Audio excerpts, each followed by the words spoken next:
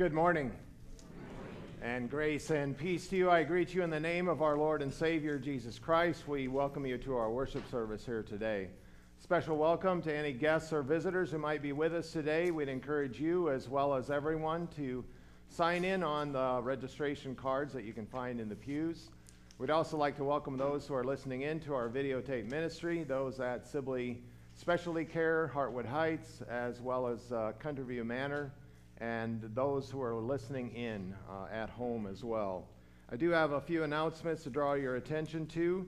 It is Christ the King Sunday, and we are going to be celebrating communion today. Also notice that we have two offerings today. The first offering will be for the property needs offering, for those needs that come up for things that are outside our regular budget for property concerns. And then the second offering will be for our mission offering. Also notice there's a reminder about our Songfest sign-up. We have that this coming Monday on November 27th, and it'll start at 6 o'clock at Hartwood Heights. So please take note of that. There's still a room on the sign-up sheet for anyone who would like to sing. Also take note of our Advent schedule as posted in the bulletin. And I had Sonia Ernst wanted to give an announcement about the blessing wall. Go up on top. Okay. Good morning, everyone. Make sure that's on. Oh. Very good. Okay. The total that we had for the blessing wall for this past year was 5,273 blessings that the church family wrote on the pieces of paper, and we have it displayed in the fellowship hall. So if after church service you would like to look at those. And at first I thought, I'm disappointed we didn't get our goal of 10,000. But this last month, leave it to a child. Jesus tells us to think and be like a child. We had this one put in this week, and it was in a child's handwriting, and it says, Eviani in the world. So there's a lot there, so we did reach way over the 10,000 reasons to be thankful. They are from moms to dads to grandparents, families, and friends. There was a lot of just the church family listed as a blessing. And just join us for coffee. We have coffee, we have cake and bars afterwards that we can celebrate this. So. Okay. Thank you, Sonia. Also, thank you to the people that helped with our Thanksgiving dinner. We served a record number this year of 305 people were served, along with our 30 people that were working. So it kind of felt like we were feeding the 5,000 there for a little while, but we ended up, I think the only thing we had to purchase was beans, green beans, so it went over very well. So thank you to everyone who helped with that. For announcements concerning prayer concerns, we had actually two that went out. One is for Ray Kruger. Ray Kruger fell over Thanksgiving, and he broke 3 ribs. He also broke, I don't have it written down, a collarbone and a vertebrae, as well as lacerated his liver, and he's in the hospital at the University of Minnesota, so please pray for him. So he's quite banged up, and pray for his recovery and health. Also for Lyle Funk of California, he's also experiencing some difficulties. He's been moved into a care facility and has trouble adjusting, so pray for him. The rest of those are the same, other than Bob Thompson is now at home. He went home on Monday, so continue to pray for him. Those are the joys and concerns that I have. Any others that anyone else has? Yes? Oh, yes. Yesterday we had the parade of, it wasn't really called the Parade of Lights, but it was our first Christmas parade, and the FOC had a great float with a live nativity on it, so thank you to them who did that. So, anything else? If not, let us stand and greet each other in the name of Jesus Christ.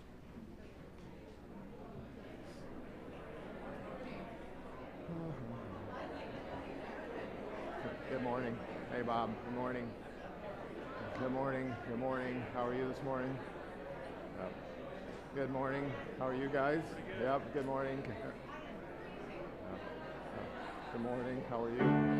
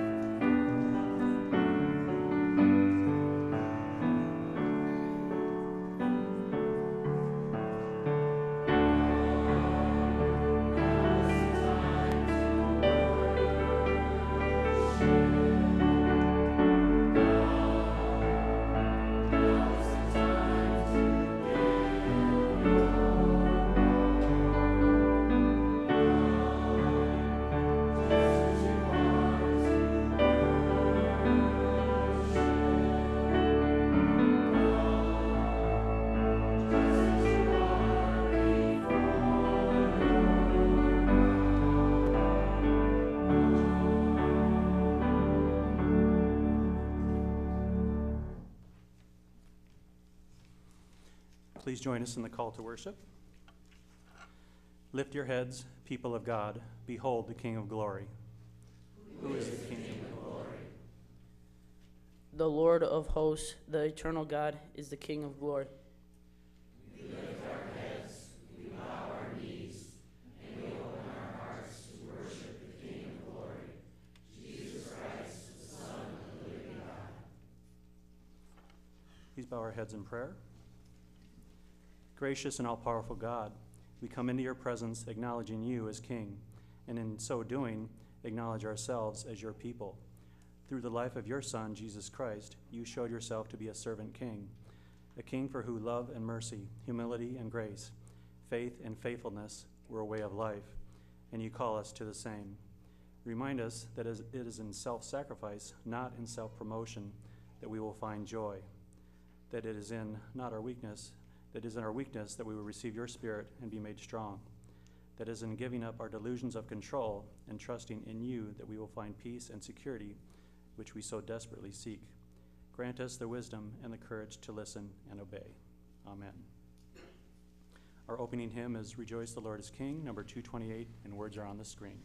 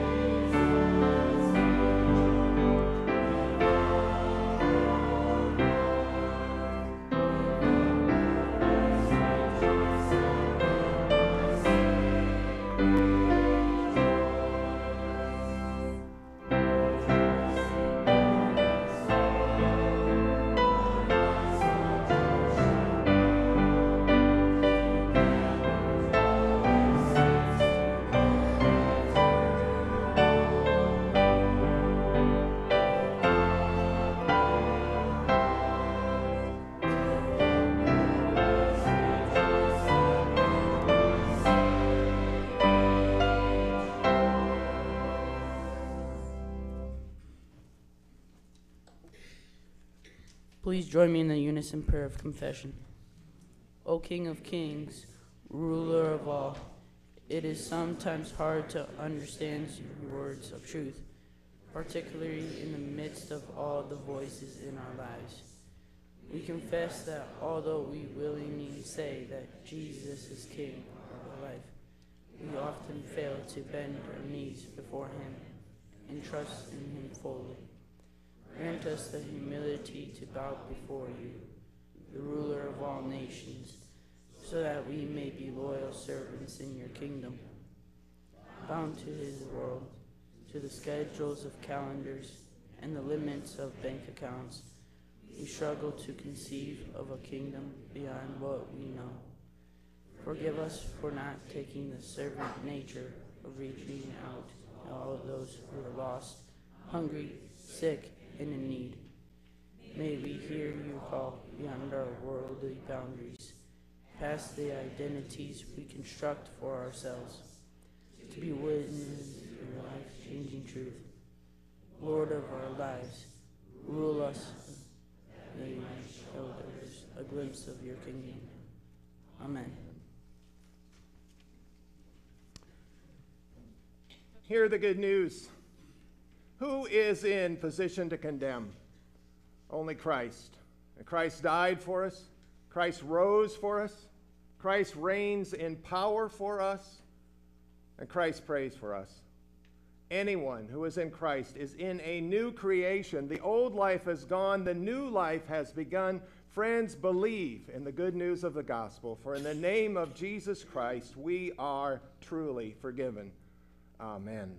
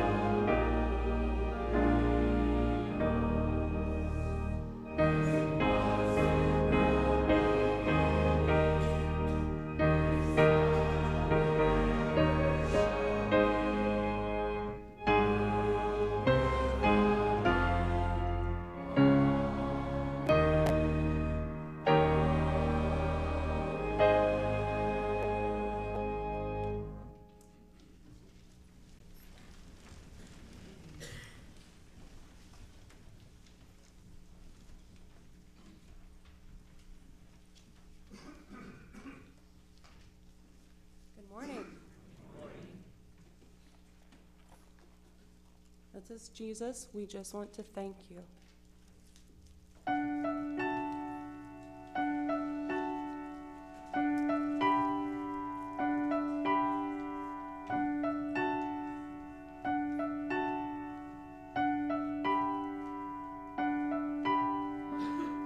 Jesus, we just want to thank you.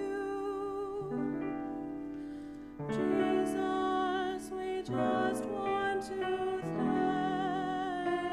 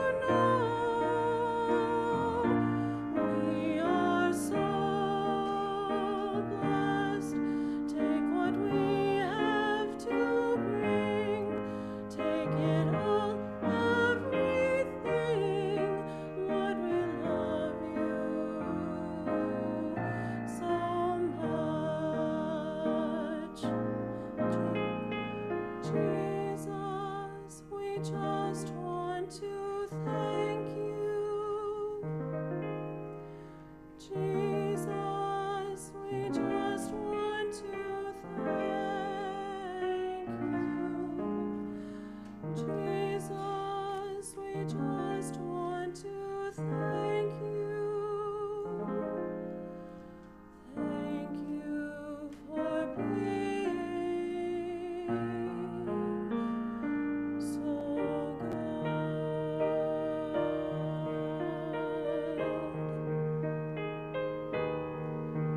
So good.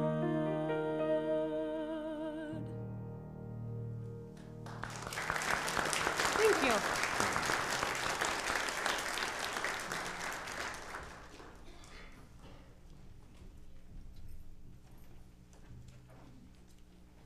Thank you, Caitlin. And at this time, we will have our first offering, and our first offering will be for our special needs or our property needs fund, and we'll have the ushers come forward at this time.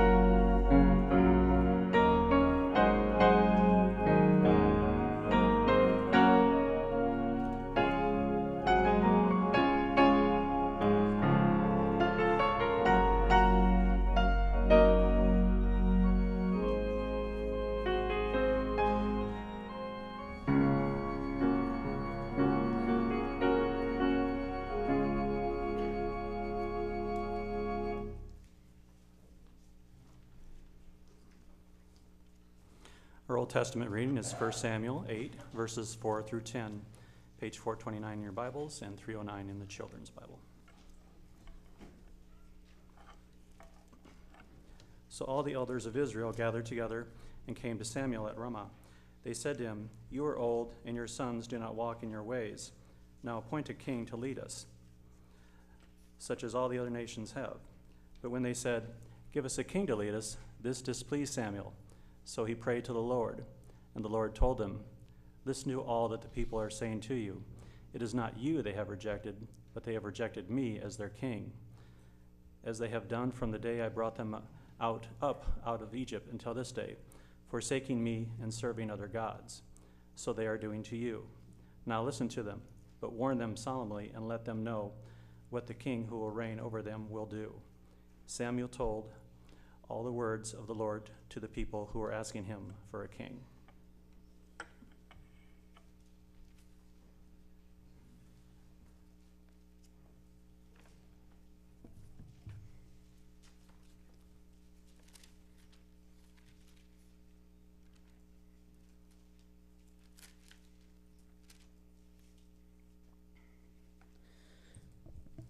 The New Testament reading is Revelations 20, verses 11 through 15, page 1936 in the NIV Bible, and page 14 1400 in your children's Bible. Then I saw a great white throne, and him who was seated on it. Earth and sky fled from his presence, and there was no place for them. And I saw the dead, great and small, standing before the throne, and books were opened. Another book was opened, which is the book of life. The dead were judged according to what they had done, as recorded in the books. The sea gave up the dead that were in it, and death and Hades gave up the dead that were in them. And each person was judged according to what he had done. Then death and Hades were thrown into the lake of fire. The lake of fire is the second death. If anyone's name was not found written in the book of life, he was thrown into the lake of fire. The hymn of preparation is Jesus Shall Reign, number 233. Words are on the screen.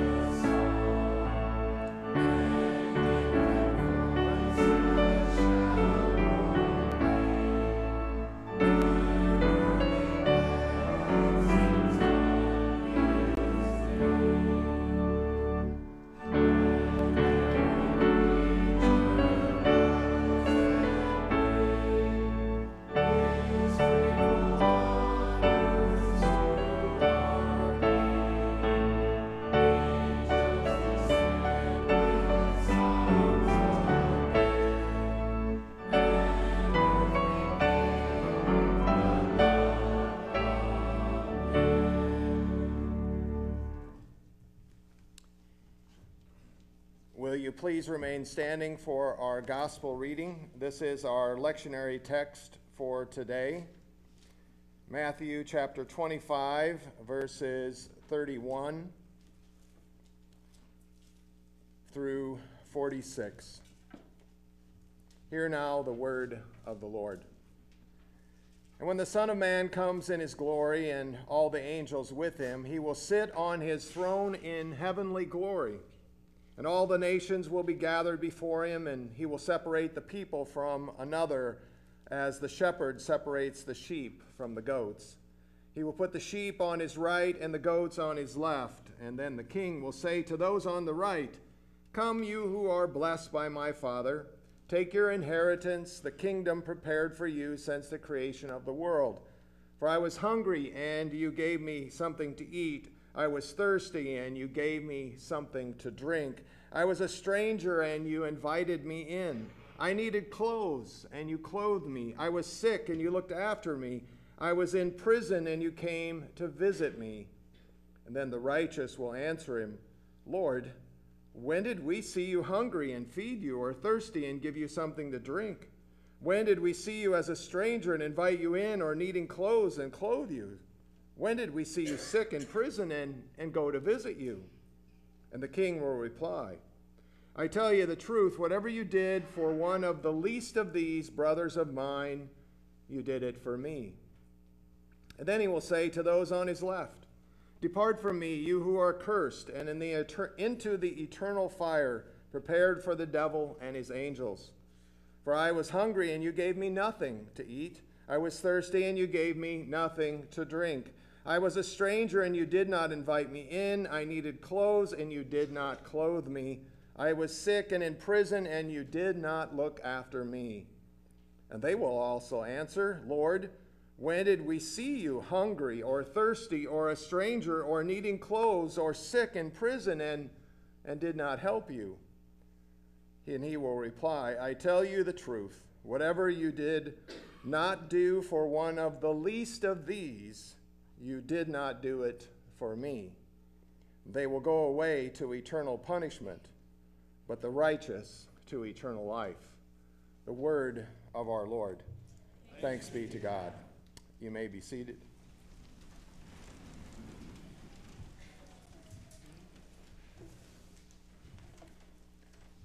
Let us pray. Spirit of the living God, fall afresh on us. Spirit of the living God, fall afresh on us. Melt us, use us, fill us. Spirit of the living God, fall afresh on us. Amen.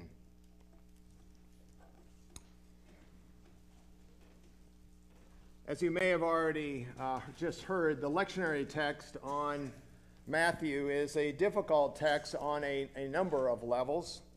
And it's the last of Jesus' parables that he tells. And some actually skip over this at all because they don't like the message of judgment that they heard. Others consider its outcome, the separation of the sheep and the goats, too harsh to preach on. But for us to ignore judgment from a biblical perspective would actually be quite ridiculous. Billy Graham said, there are hundreds of passages that point to a time of judgment for every person who has ever lived. He says none are going to escape this. If you took all the references to judgment out of the Bible, he said we'd have little left in the Bible.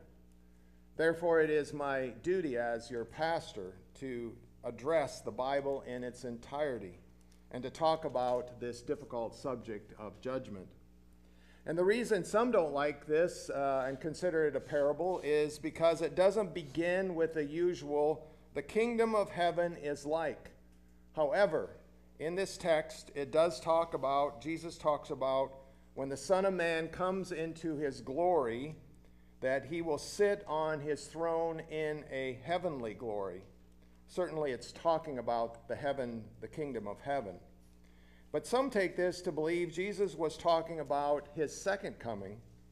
Others take this, that this will happen after Jesus takes the punishment that was meant for us, that when he dies on the cross, that he rises from the grave and ascends into heaven, and it's when he's placed then on the throne at the right hand of God the Father. I tend to like the second, in which Jesus is talking about when he's going to come into his glory and sit on his heavenly throne as he is raised up by God in his ascension. Now, it's important to recognize that Jesus is telling this story only just a few days before he is actually arrested in the Garden of Gethsemane. And when Jesus goes to the cross, he's going to the cross for all people, all the world. John 3:16 tells us this. For God so loved the world, not just the Jews, not just the Christians, but all of the world. Therefore, it would make sense that all the nations, all of humanity living in the world are going to have to come before him as the king and be judged. This is not the first reference in the Bible about God being our king. You may have heard in our reading from the Old Testament, from 1 Samuel, when the people asked Samuel about a king. It was God who said, they're not rejecting you, Samuel, they're rejecting me as their king. It was God had established that he was going to be the king of his people, but they rejected him. And so Samuel is concerned about this. He prays to God, and God tells him to tell them that the king, earthly king, is not always going to treat you fairly and will be difficult for you here on earth. Nevertheless, They still demanded a king. And just as Samuel then went out to anoint Saul as Israel's first king, Jesus, only days before he is arrested, is also anointed as king, and he is prepared for the sacrifice he is about to make. What's interesting is Jesus knows what's ahead of him here. He will definitely earn his right to be called the King of Glory. And one assumes that then, as well as now, that the majority of the people do not know that they behold the King when they look at Jesus. For at the time Jesus speaks these words, he's not recognized by many that he's king. Only one really acknowledges him as king, and it's Pilate, and he does it in a mocking way as he has the sign hung above him on the cross, King of the Jews. Moreover, the idea that we're all going to have to come before Jesus as our king and be judged is discerning for some. Because of that, some preachers actually downplay this event, and instead they say, hey, you don't have anything to worry about. God is a God of love, and he loves us all. He died for us all, so we're all going to go to heaven. So it really doesn't matter what we do. Besides, all you have to do is treat others like you would yourself, be kind to the poor, help those who are suffering, take care of those in need. Just be a good person, and that's all you need to do. And one of the commentaries that I was reading actually picked up this point and ignored the part that Jesus is to be our king. Instead, it focused on what Jesus was saying about works righteousness, emphasizing Jesus' point that all you got to do is be good to a person, kind to the poor, help the needy. Basically, it's the love your neighbor as yourself, and everything will be okay. Furthermore, he claimed that all nations is a reference to those nations other than the Jews or the Jewish Christians, and that he claimed that even a Muslim who doesn't believe in God, doesn't believe in Jesus, can take, and as long as they're doing good to others, is basically a good person, was going to receive eternal life. As he was focusing entirely on, you did it to the least of these, you did it unto me. I was appalled at what I was reading in this commentary. How could a pastor who is a minister of the Christian faith allow for such hypocrisy? If it doesn't matter what we believe or who we believe in, only that our life reflects a good person, wow. I mean, wow. To ignore that is to ignore a whole lot of what's in the Bible about God's word. And just take the one instance in John 14 where Jesus says, I am the way, the truth, and the life. No one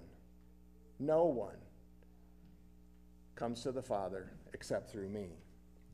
And recently, my wife actually showed me a post where Tony Campolo's son, Bart, who was a faithful Christian, has rejected the faith of his father. He's now an atheist, or should I say he no longer believes in God. He prefers that. And he currently works as a humanist chaplain. You might wonder, what's a humanist chaplain or a humanist? A humanist is somebody who believes that you can have a good life without God and that everything's going to be okay. Apparently, for Bart, after experiencing unanswered prayers and working in an urban poverty and seeing that there was no change in his world, despite all the work he was doing, all the prayers that he had to change his outlook on life. And he began to adjust his theology to match his reality. This was the beginning of the end for his faith. Campolo is now predicting as many as 40% of progressive Christians will become atheists over the next decade. In his view, the process of abandoning Christian doctrines, and you see the building blocks of Christian doctrines there, you start pulling them out, you have no foundation to stand on, and all of it crumbles down to nothing. And he said that doing this is almost addictive for some people, to kind of want to pull things out. He says once you start, there's no way to stop. That is what the pastor was doing in this commentary, trying to adjust his theology to match his reality. That's what we must avoid. It's just too way hard for him to believe that a loving God was going to allow kind people to be separated like livestock in this text, saying that if they're good people, no matter what they do, even if they're a Muslim or an atheist, if they do good to others, they're going to have eternal life. This is a humanist principle and belief that's popular out there these days. Please let us not go down this slippery slope. For those who make this claim of a watered-down faith, of just doing good, do not know simply what it means to make Jesus king of your life. Jesus is claiming the title of king here in this text. He's claiming the title of king that the Israelites abandoned way back in 1 Samuel. And he can do that claim. He can make that claim because of the sacrifice that he's about to make on behalf of the people. After all, we didn't have this reading, but from Philippians chapter 2, verses 5 through 11, Paul tells us that Jesus leaves his deity, he leaves his kingdom, and he comes down to earth to become like one of us. He takes on a servant nature and gives us an example of how we are to live our life. He lived a selfless obedience life, and he died a selfless, obedient death, faithful to the very end. And he died one of the worst deaths one could have, crucifixion. And because of that, Jesus raised him up and brought him into heaven, so that the name of Jesus, every knee will bow and every tongue will confess that he is Lord. That he is Lord. Jesus, as King of Kings, as Lord of Lords, as Savior of the world, is compelling us to mimic his behavior, the life he lived here on earth. Jesus' lists of "you did it to me" are all things that Jesus did while he was here on earth. They're all examples of how we are to reach out and care for one another. And we should reach out to the lost with the same kind of passion that Jesus had in going to the cross for us. It should become second nature for us to reach those who are down and out. Mother Teresa once came up with this idea. She talked to visitors, and she said, I want you all to raise your hand. And I'm going to ask you to do that too. Everybody raise your right hand. We're not swearing to anything. We're just using this as an example. She said, these 5 fingers on your hand contain the gospel message. They are, you did it to me. You did it to me. At the end of your life, these 5 fingers are going to either accuse you or excuse you in regard doing it to the least of these. You did it to me. And you can put your hand out. The gospel, if you notice in this, Mother Teresa's not abandoning her theology to match her reality. She talks about the gospel. And so the gospel of Jesus Christ is the belief that Jesus is our Lord and Savior, and that he is our King of Kings. And that she brings out the idea of the separation of the accused and the accused as that of the sheep and the goats. The part we tend to cringe at, though, in this text that Matthew has, that Jesus is talking about, is that there's such a drastic difference from those who are saved to those who are lost. It's stark. The cursed, the accused, the goats are going to go where? Into an eternal fire, prepared for the devil and his angels. The righteous, the excused, the sheep are going to receive eternal life. We like the idea of eternal life. That all gives us comfort. It makes us feel good to know that someday we'll get to have eternal life. But the idea of an eternal fire frightens us, or at least it should, because it is real. Our reading from Revelation confirms everything Jesus says in this parable. Jesus, as the Son of God, is seated on the throne. There's a scene of judgment based on what each person has done. If their name is not in the book of life, they were thrown into the lake of fire, along with the beasts of Satan and all the false prophets, who could be those who were professing Christ but were preaching something other than the gospel of Jesus Christ. Believe me, there is an eternal fire. There is a hell, no matter what people say. It does matter. It does matter what we believe and who we believe in. Our actions must match our belief. Otherwise, we're just like the hypocrites or the Pharisees were in many of the combatants that Jesus had with them. And we are all going to be judged more severely because we already know the truth of Jesus Christ. And in myself, as a minister of the Word and Sacrament, I will be held to an even sharper edge. This is serious stuff, this idea that Christ is the King. But Christ the King Sunday reminds us what really matters is who we truly serve in our life. And so now history and our own salvation are hanging in the balance. One day we are all going to have to stand before the judge and answer this question: who is king of your life? Who is king of your life? Does everything we say or do match that belief? I hope so, for that is what Jesus is encouraging us to follow him as the King of Kings and Lord of Lords. Our future depends upon it. Amen. Let us continue our worship with the giving of our tithes and our offering.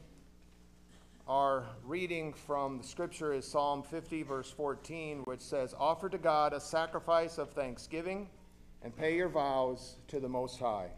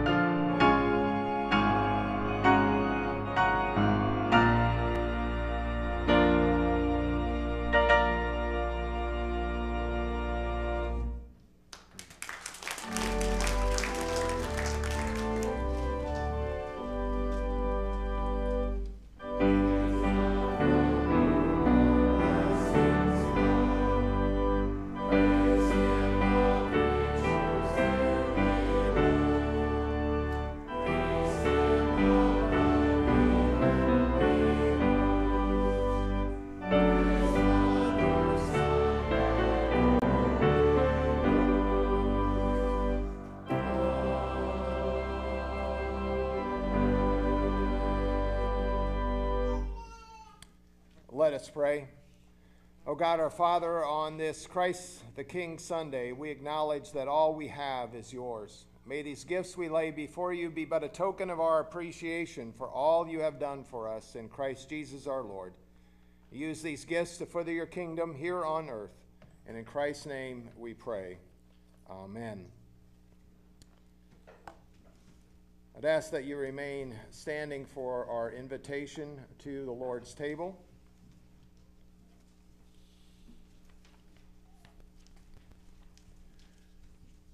Friends, this before us is a joyful feast of the people of God, and they're going to come from the east and the west, from the north and from the south, to sit at this table at the kingdom of God. And according to Luke, when our risen Lord was at the table with his disciples, and he took bread and he blessed it and he broke it and he gave it to them, their eyes were open and they recognized him. This is the Lord's table before us, and our Savior invites all those who are baptized and trust in his Lord and Savior to partake of this feast which has been prepared for you. And as we do so today, I would ask you to think about how Christ is the Lord of your life and what that means to follow him as we take the sacrament of his. Our communion hymn is number 321, According to Your Gracious Word.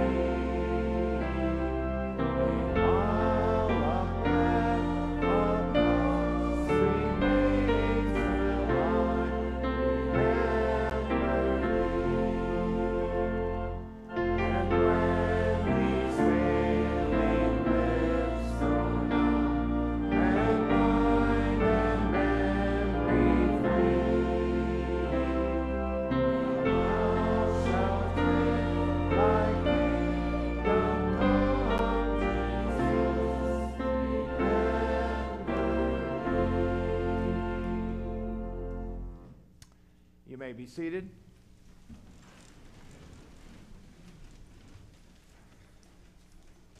Will you please join me in that great prayer of thanksgiving? The Lord be with you. And also with you. And lift up your hearts. We lift them up to the Lord. And let us give thanks to the Lord our God. It is right to give our thanks and praise. And let us pray. You exalted the risen Christ to rule over all of creation, O Lord, that we might present to you, that was presented to you as an eternal and universal kingdom, a kingdom of life, a kingdom of holiness and grace, a kingdom of justice and love and peace that should apply to our lives. How wonderful are your ways, Almighty God. How marvelous is your name, O Holy One. You alone are God. Therefore, with the prophets and the apostles and the great cloud of witnesses who live for you beyond all time and space, we lift our hearts in joyful praise, saying together, Holy, holy, holy Lord, God of power and might. Heaven and earth are full of your glory. Hosanna in the highest. Blessed is he who comes in the name of the Lord. Hosanna in the highest.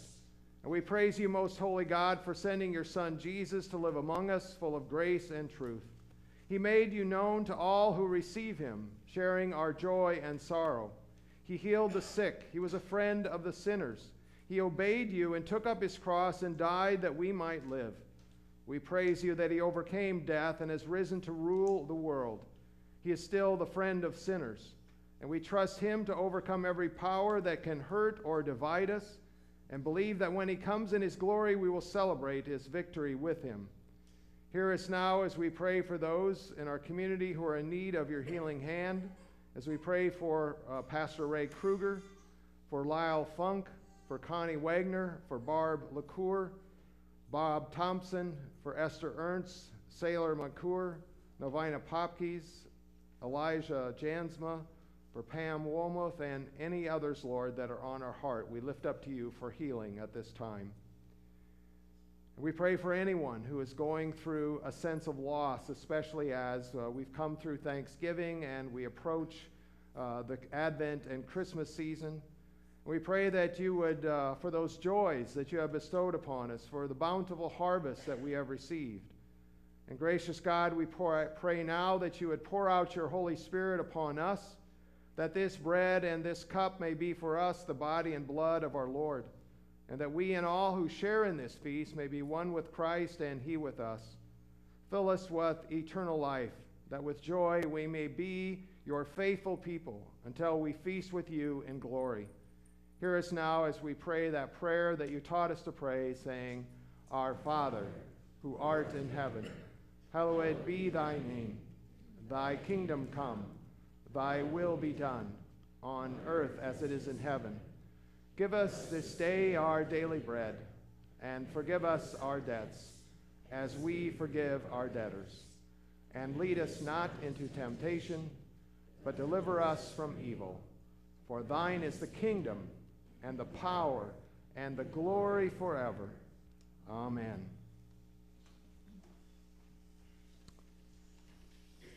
Hear these words as they were written by the Apostle Paul. Our Lord Jesus, on the night of his rest, he took the bread, and after giving thanks to God, he broke it.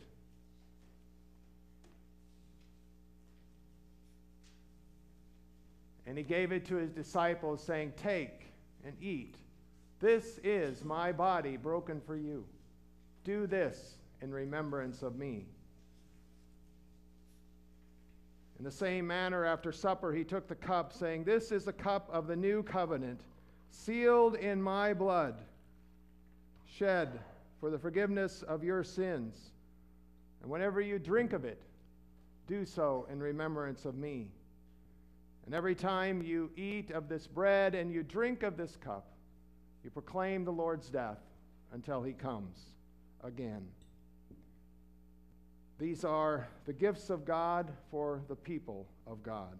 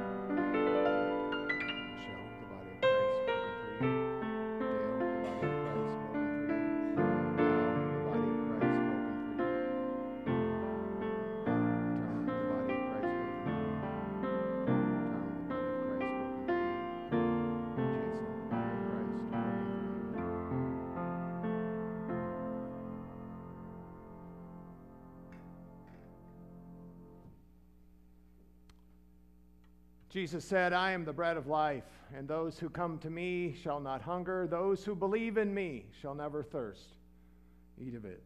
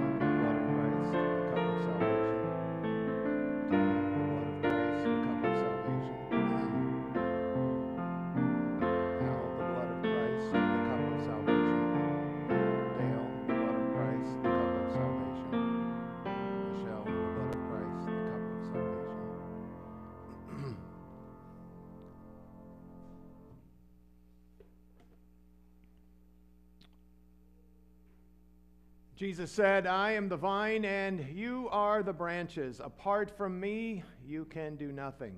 Drink of it.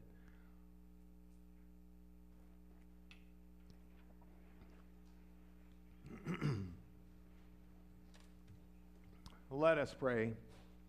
O Lamb of God, who takes away the sins of the world, have mercy upon us. O Lamb of God, who takes away the sins of the world, grant us your peace.